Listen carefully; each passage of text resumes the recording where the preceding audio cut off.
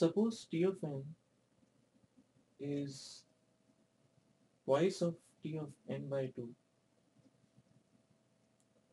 plus n to the power 4.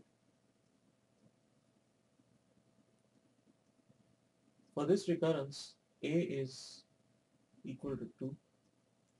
A is the coefficient here. B is also equal to 2. B is this coefficient. And f of n is n to the power 4.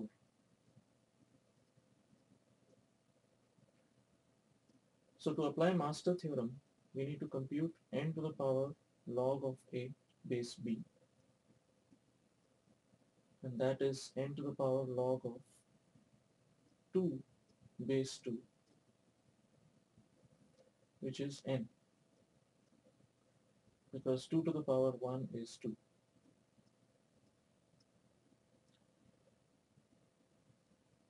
Now if we compare n to the power log of a base b with f of n, we find that f of n is polynomially larger than n to the power log of a base b. So we end up in case 3 of master theorem, where f of n is polynomially larger than n to the power log of a base b. Now we could check for the regularity condition over here, but we can say even without it that it will hold, because we proved that if f of n has specifically the form n to the power log of a base b plus some number epsilon, if f of n is particularly of this form, then the common ratio will be less than 1. The common ratio for the summation of the level sums down the recursion tree will be less than 1, and so we are going to get a decreasing geometric series. So we don't have to check for the regularity condition in this particular case. We could directly write T of n is theta of f of n, or theta of n to the power 4 by case 3 of master theorem.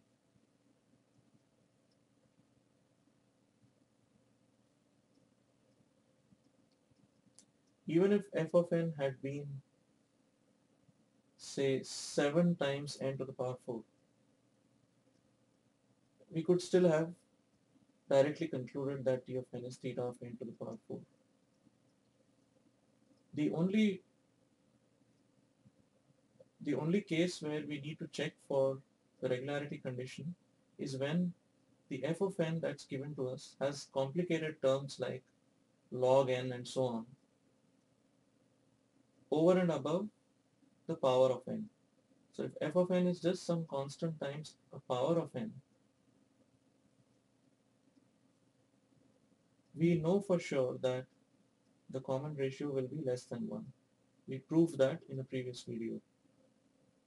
So even if this recurrence had been T of n is twice of T of n by 2 plus some constant c times n to the power 4, we didn't have to check for the regularity condition. We could have directly concluded that T of n is theta of n to the power 4, because f of n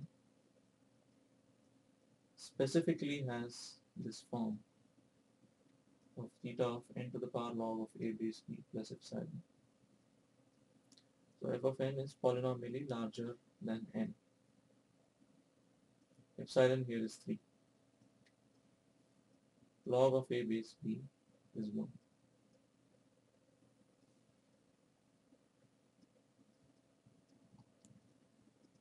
Let's take another example. Suppose T of n was 3 times T of n by 4 plus n log n.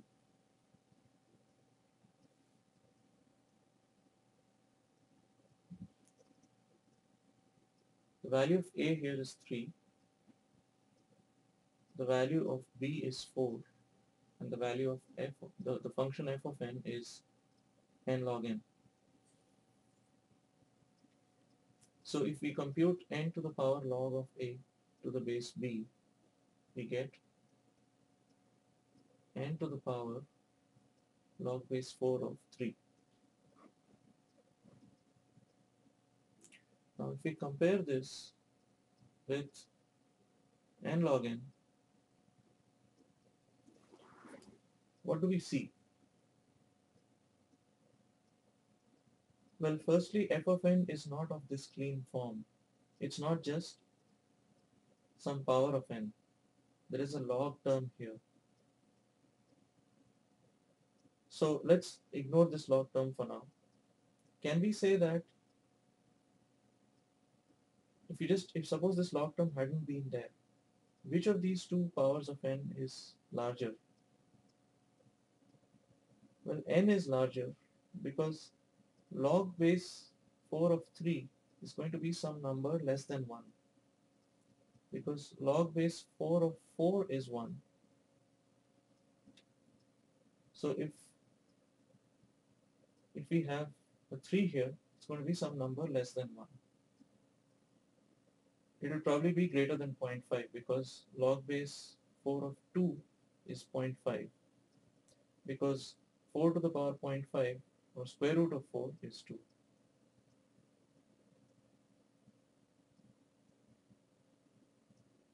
So this number log base 4 of 3 is going to be between 0.5 and 1.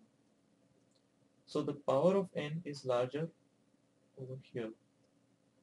So we can say that f of n is polynomially larger than n to the power log base b of a. So we are in case 3 of master theorem again. But this time we need to check that the regularity condition holds as well, because f of n is not of this clean form. There is a log term within the function. It's not just n to the power something or some constant times n raised to the power some number, in which case we would have directly concluded that t of n is theta of f of n without checking for the regularity condition. So we need to check that a times f of n by b is less than or equal to c times f of n for some constant c between 0 and 1. In other words, we need to check that if you look at level 0 and level 1, we want to check that the level sum at level 1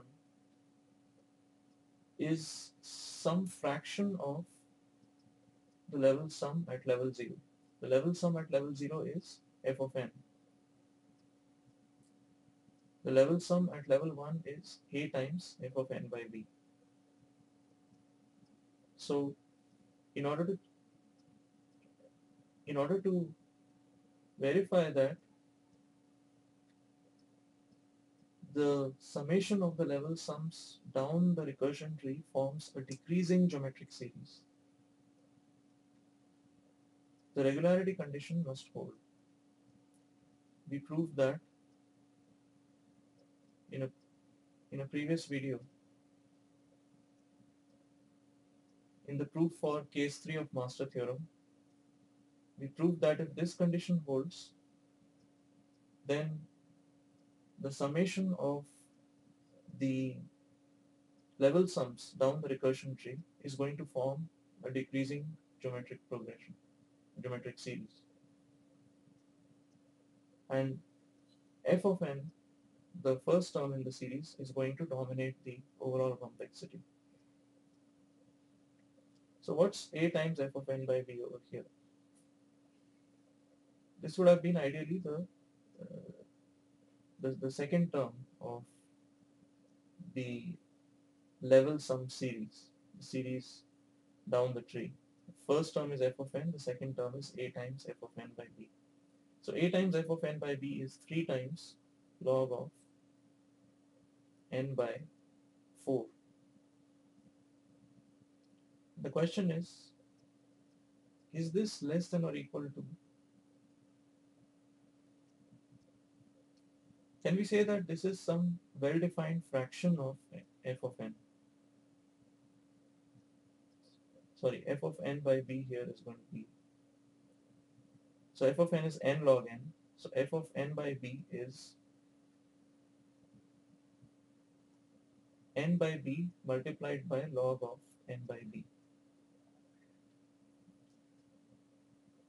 So a times f of n by b is a times n by b multiplied by log of n by b. So here a is 3. We have this log term n by b over here, and in addition to this we need another n by b term, which is n by 4. Let's do that on a separate page. We need to check that 3 times n by 4 multiplied by log of n by 4, this is a times f of n by b, is some fraction of f of n.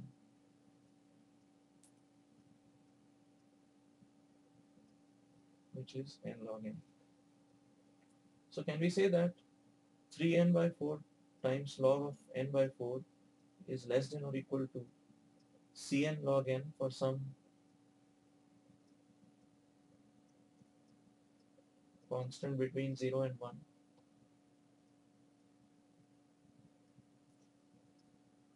Well, yes, because we can write this as 3 by 4 n multiplied by log of n by 4. Now, if we replace this n by 4 by n, basically I'm trying to get this form. I'm trying to transform this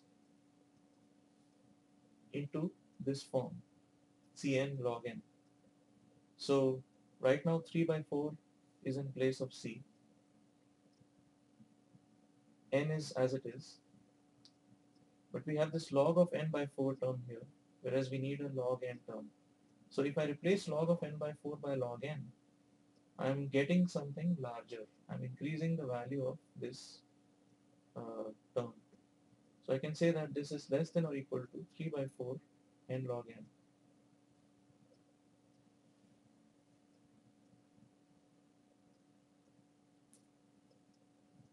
So if we choose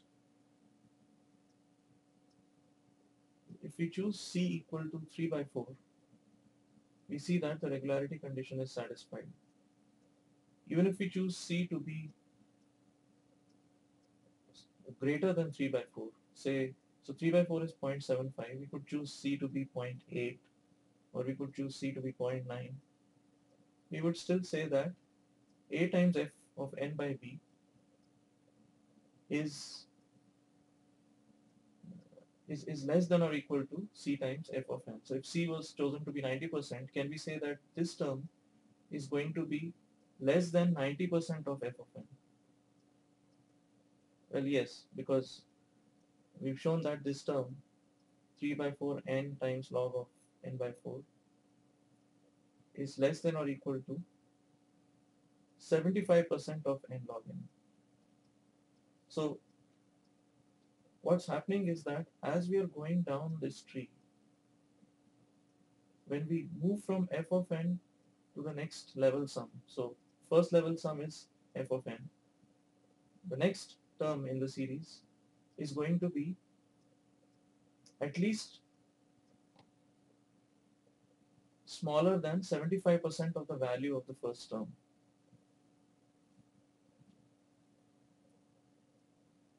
The next term in the series is a times f of n by b, and we are saying that it's going to be less than or equal to 3 by 4 times f of n.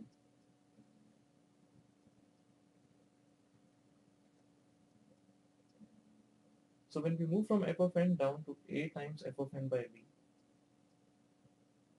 we are getting a value that is less than 75% of the original value.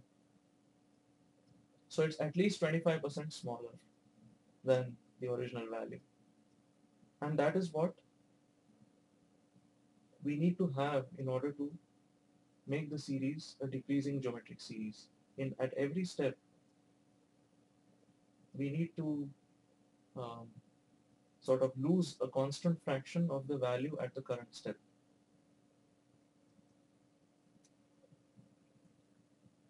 So the level sums are going to go down in a geometrical fashion. And so it's a decreasing geometric series. And therefore, we can conclude that T of n by case 3 of master theorem, we have shown both these conditions apply. F of n is polynomially larger than n to the power log of a base b, and the regularity condition holds. So the solution is T of n is theta of f of n. F of n here is n log n. So by case 3 of master theorem,